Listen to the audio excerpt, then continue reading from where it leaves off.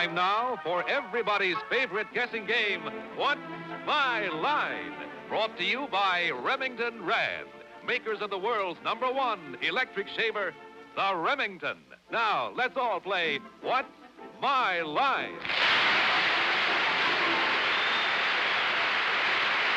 Now, let's meet our award-winning What's My Line panel.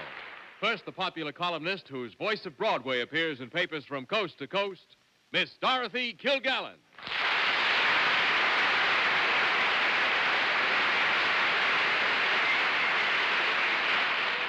Thank you, ladies and gentlemen. And now it's a great pleasure to introduce a new game player on the panel this evening, the sylph-like, new, thin, fat Jack Leonard.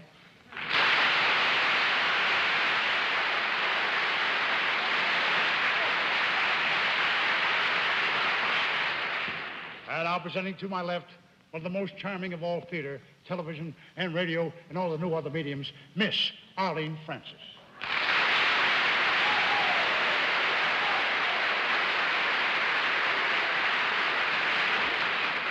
Thank you, Jack.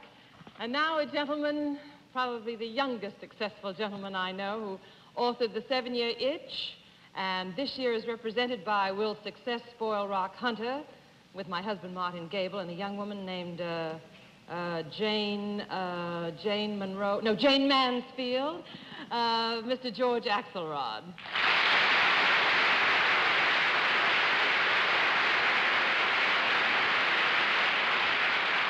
Thank you very much. I've been watching this show for so many years. I've always wanted to say this. On my left, Mr. John Daly.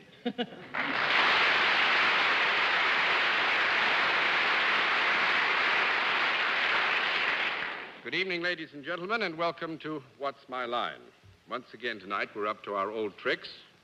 We have some good ideas tonight. I think some of them may give the panel some trouble. We're reasonably sure they will. But the cameras and the challenges and some interesting occupations will all get tangled up together very soon.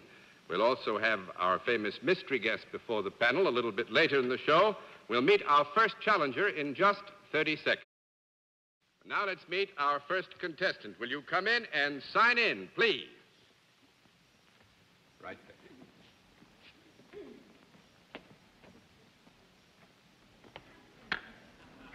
How do you do? Well, you don't want to finish it. Mr. X. What's his first initial? Dot, I guess.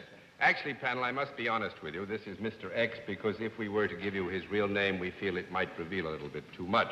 However, if you'll take a good look at him, I'll hold you up and you look at the panel. Then you come with me, if you will, please, sir. Sit down right here, and do you know how we score things? Yes. All right, fine. Then let's let the folks at home and our friends here in the theater know exactly what your line is. All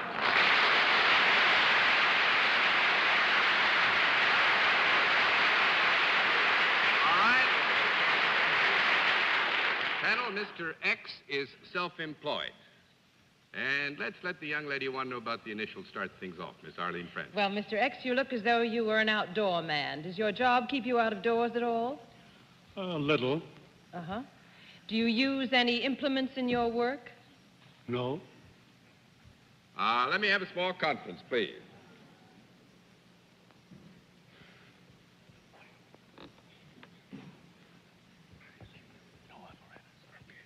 All right, there aren't any implements. I didn't hear the answer. No implements. No implements, Miss Francis. That's one down and 9 to go, Mr. Axelrod. Well, sir, could I avail myself of your services? Yes. I don't think you had to say it that affirmatively. Well, sir, if I were to avail myself of your services, would I be improved from so doing? Yes.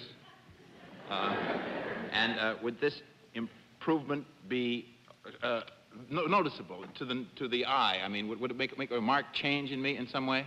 Yes. Certainly we can assume this, George. I think that it should, and in a good many instances, perhaps in your case, it would.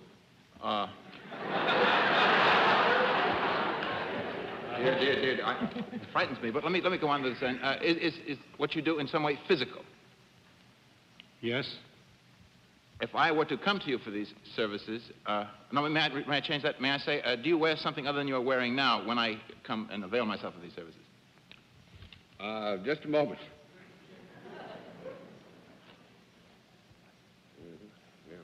Yeah. Yeah, there's a certain area of error basic in the question as you ask it. It assumes things which are not necessarily true.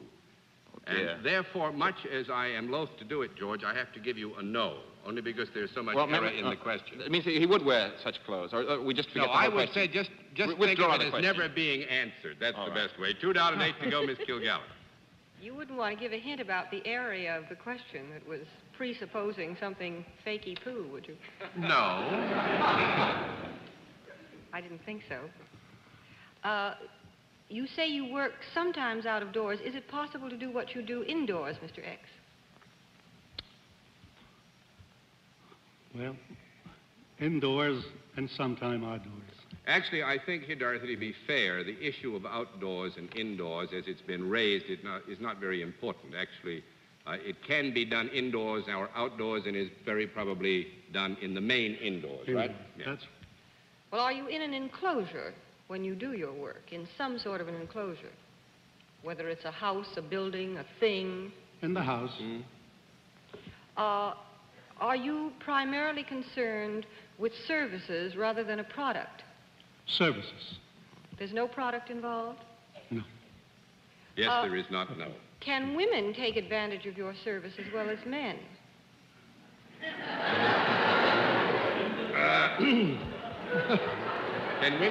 Do women take advantage of your services? Oh, yes, yes. Yes, oh, No, fine. I didn't hear him speak. Do you speak to them? Does he Sometimes. speak to them? Sometimes. But it wouldn't be necessary, is that right? You could do whatever it is you do without talking? He can do whatever he has to do to them without talking to them, yeah. Do you move about? In other words, you're not chained to a desk, are you? Well, there we are.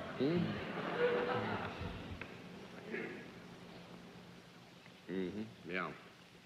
Yeah, this is a cloudy area here. I think it's fair, though, Dorothy, to answer your question affirmatively. He is not he's not chained to a desk. necessarily attached to a desk, no. Although he may use a desk and use it quite a bit, he's not necessarily chained to it. It sounds like a rather interesting profession.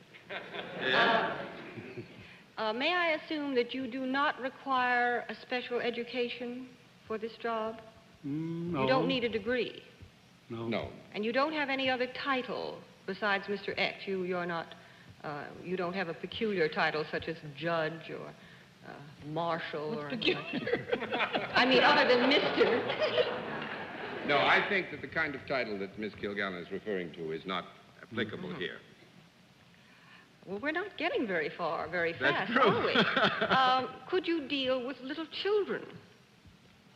No. No, I Unlikely. would say here we would assume that little children would not be involved. 3 down and 7 to go, Mr. Leonard. And I think, actually, you're so lost in this one, I'm going to give you about 1 minute.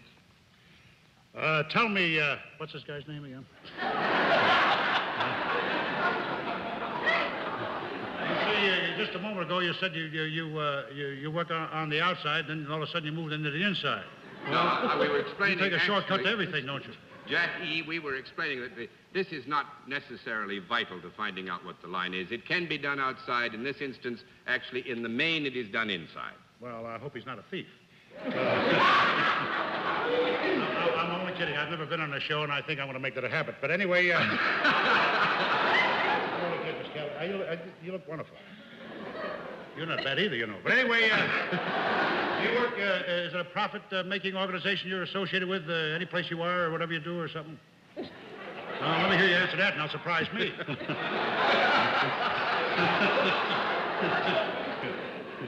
I think we can safely thinks I'm say that it's meant to be a profit-making organization, and very probably is. Well, he can't sell fountain pens, he writes too short. But, where's that Paul Winchell must be around here somewhere. Anyway, you deal in men and women, I hope. Men and women? Yeah. Mostly men. Well, that's clever. Do you, by any chance, do you touch them or something like that? No. No, it doesn't touch him. Sorry, Jackie. That's 4 down and 6 to go. Miss Francis, I'm going to give you 1 minute from now. Well, Mr. X, is there anything protective about your job? No. No. 5 down and 5 to go. Mr. Axelrod. Sir, are you something in the nature could you be called in any remote way an instructor or teacher? Yes. Do you instruct in something akin to physical culture? Yes. Yes. Are you Charles Atlas? Yes.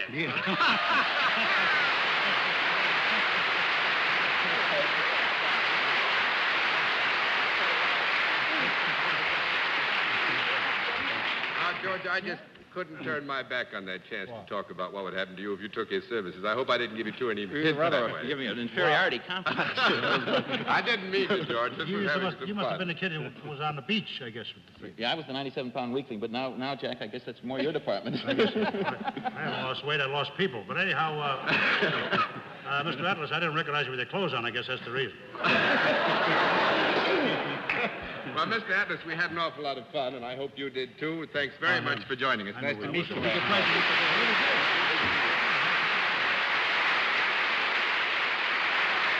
Nice going, George. Well, a very brilliant beginning with the help of Mr. Axelrod. Let's see if you can't repeat, panel. Let's try a second challenger. Will you come in and sign in, please, ma'am? Anne? And the phone number, please. Anne Carruthers, is that right?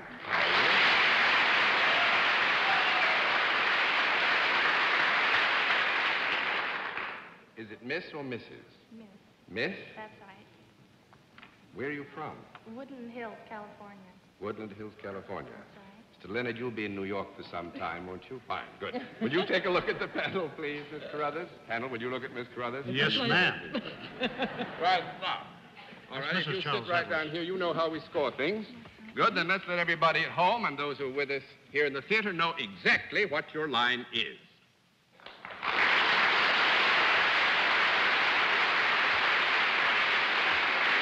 All right, panel, Miss Carruthers is salaried. I've never seen you look so eager, Jack, so let's start the general questioning with Mr. Leonard. Well, Miss Carruthers, is there a product involved in what you do? Yes, there is. Is the product found around the house or anything like that? Yes. Does this product come in contact with the body? Yes.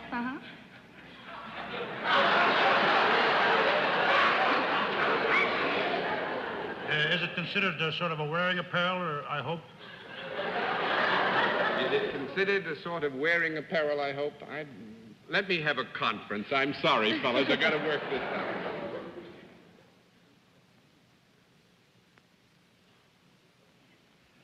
Mr. Leonard, I'm sorry. I'm afraid we'll have to say no to that. That's 1 down and 9 to go. We don't consider it wearing apparel. Miss Francis?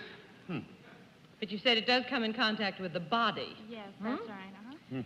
Could it come in contact with the body from the waist up? Yes. Could it come in contact with the body around the head? Yes, that's right. Could you buy it in a store? Oh, it's a private selling thing. Well, now, let's see. Now, I would say, if you were agreeable, that taking the general product, we would have to admit this is purchasable in a store, the general product, yes. Well, does it have something to do with something from the neck up? Yes. Would it be on the head as opposed to on the face? Yes. Would it be hair as opposed to hat? Yes. Do you have something to do with wig making or toupee donning? Yes.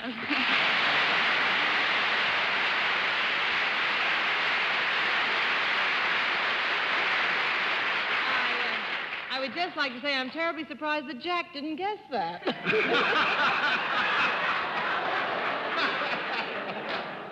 I have an exceptionally wide part. I don't need it. Well, I haven't yet guessed what she does, have I? Yeah, I'm afraid you have. Oh. She makes wigs. Oh, she does when make you said wigs. wig making, you did it. Yes, actually, Miss Carruthers is with a gentleman named Mr. Wright on the West Coast, who is very famous in this area, I believe. You do all of the wig making for one of the movie companies, don't you? Yes, Warner Brothers. Warner Brothers, and you do make toupees? Yes. I should think she'd be working for Warner Brothers in another capacity with such a pretty face. Yeah, I was going to say that, too. Yeah, who Gee. needs wigs when they have her? Well, I must say, Miss Carruthers has come much too far just to turn one card over, so we'll turn all the cards, and I'm awfully sorry that it didn't give him more trouble. I wish it had. Thank you. Nice to have had you with us. Now we come to the special feature of our program, the appearance of our mystery celebrity, for which my friends on the panel are blindfolded. Are the blindfolds all in place, panel? Yes, sir. Oh, Yes, sir. Yes, sir. Yes, sir. Yes, sir. Well, good. That's splendid. You've been very good so far this evening, but I think, panel, we can give you a little bit of trouble now, so I will ask our mystery challenger to come and sign in, please.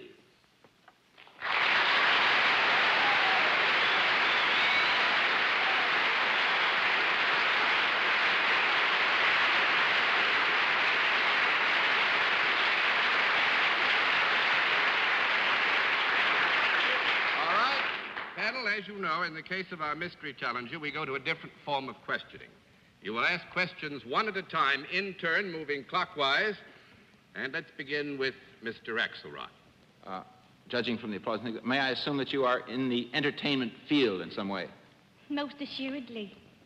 Miss Kilgallen? Are you an actress? Yes. Mr. Leonard?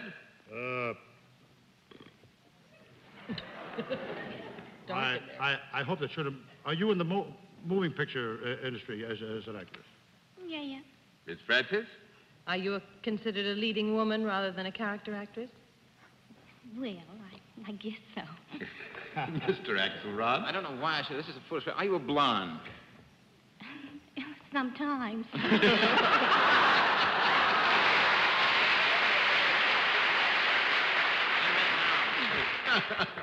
Yes, now, definitely. Miss Kilgallen. Were you at the Cannes Film Festival? No. That's one down and 9 to go. Mr. Leonard. Have you a picture playing currently on Broadway? Well, I really couldn't say. I haven't been there in such a long time. She must be a dialect actress. Actually, this is something where I admit I'm at something of a loss. There are so many movie theaters, and I can't be absolutely certain. But I would say this, Mr. Leonard. Yes? If a picture with our guest in it has been recently released in the New York area, it would be on Broadway. Miss Francis? Do you ever play in musical pictures? Yes. Mr. Axelrod? I've got to start breaking it down the only way I know. Are you currently under contract to 20th Century Fox? No, sir. 2 down and 8 to go, Miss Kilgallen. Are you Deborah Paget? Well, I just, I really can't say it's that right now. The answer is no. 3 down and 7 to go, Mr. Leonard. That voice sounds very familiar. Let me see. Let me see. Polly Moran's out of business now. Let me see. You're a blonde, and let me see. You might be about. Are you about 5 foot? 5 foot. Well, I think I'm a little bit taller than that. 5 foot and a half. Let's not get hysterical about that. All right. Hey, you've got it. It's 5 foot and a half, generally speaking, Miss Francis. You dance and sing, then, as well as being an actress. We established that you were in musicals. Is that correct? Did we establish that? You do? Yes. Now, Mr. Axelrod asked you if you were 20th Century Fox, and you said no, but are you associated with any studio? Are you under contract to any particular studio rather than freelance? No. Oh, That makes it 4 down and 6 to go, Mr. Axelrod. Well, I had gathered that she said she's not been on Broadway recently. Have you appeared on the stage on Broadway within the last 5 years? Oh, I've always dreamed of such a thing, but no, sir. You told me you're the right man. 5 down and 5 to go, Miss Kilgallen. Are you married? Yes. Mr. Leonard. Well, I hope you don't think I'm being. What would be the word? I only had 2 years of high school. Fresh.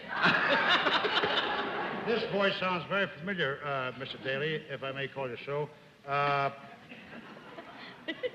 There's a certain little. What would be the word, Miss Kilgallen? You right Intonation. there. You have a certain intonation that sounds very familiar, and I hope that I'm right, because if you're the little girl that I might have made a picture with about 3 years ago, with Gordon McCrae, who since then has bought a state called Oklahoma, and also went up to Maine and tried to grab that too.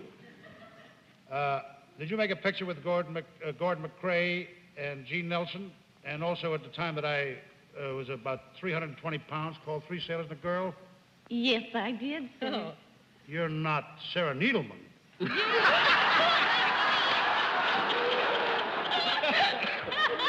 Don't tell me it's Jane Powell. It is, Jane. Wow.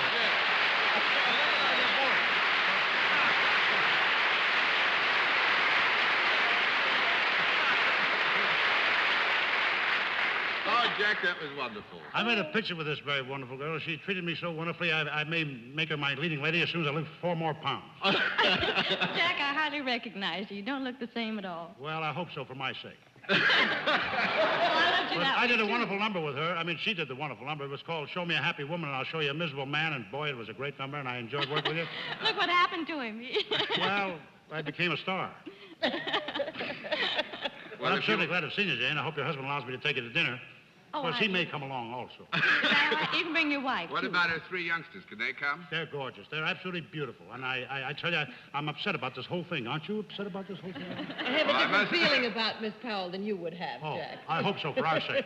Well, Miss Jane, I must say that the 3 youngsters are as charming and as lovely as their mother. They got a running start on the rest of us. And Well, thanks a thank lot you. for being our guest. Thank It was you. wonderful to have you with us.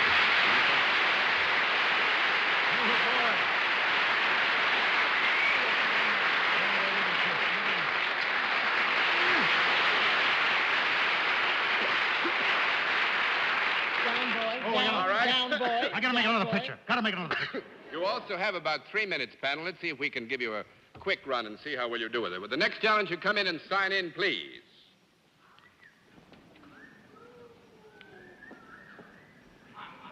Sarah Detweiler. Is that right? How are you? Is it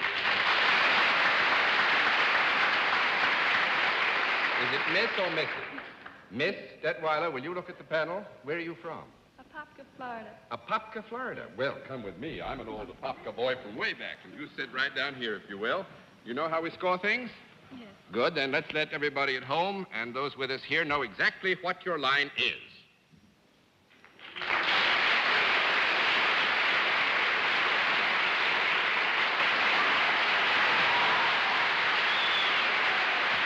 All right. Panel, you have a little bit more than 2 minutes. Miss Detweiler is salaried, and we begin the general questioning with Miss Kilgallen. Miss Detweiler, do you do anything that requires skill or agility? Yes. Dexterity? Is it in the realm of sports or athletics? Yes. You move very beautifully. Do you... I would say this, Dorothy, so that you're not misled. Athletic skill, agility are necessary, but it does not necessarily mean that it's in recognized athletics as so described. But if called upon, you could do something out here on this stage that probably none of the rest of us on this panel could do, right? Yeah, I guess. Could you lift him, Mr. Leonard? Oh. Could anybody? You're talking about the old Jack Leonard. No, Miss Dorothy. Couldn't do that. 1 down and 9 to go, Mr. What Leonard. is the name of this town she's from? May I ask, Mr. Daly? I've only been on the show once. Papa? What is it? Apopka, Apopka. Copy. Are you a water skier or something like that? No. 2 down and 8 to go, Miss Francis. Do you do your work ever where it's cold? Nothing on ice. think so, All right. No, I wouldn't think so. I think it wouldn't happen. 3 down and 7 to go, Mr. Axelrod. Well, by salaried, I'm new here, too, John. Salaried means means she deals in services, does it not? Well, yes. This is not about her. This is in general. Oh, no, actually could be a product if you want to ask. Yeah, well, does she deal in services? Yes. That's what I was trying to find out. I thought salaried meant the same thing. And could I avail myself of these services? You could under Yes, certain yes. circumstances, yeah. Would I come to you to avail myself of them? Me? No. Rose Garrett. Lady. Oh, well, no. Actually, it's too bad we've run out of time because this is a honey. Hang on to your chairs. Miss Detweiler dives 45 feet into a tank on horseback. On horseback? On horseback? And you know- I might say, down at the Steel Pier in Atlantic City, it's done, and I think I'm going to go see this myself. Thanks very much for being our guest. It was wonderful to have you with us. Good night.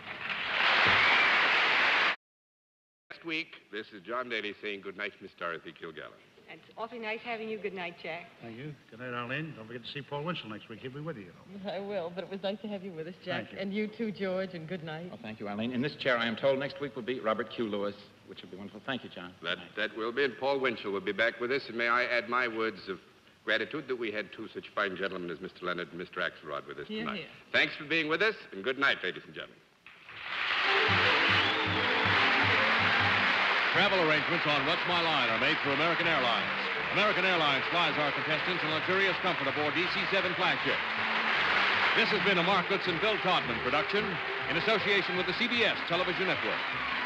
Be sure to watch Remington Rand's other television program, Caesar's Hour, on another network.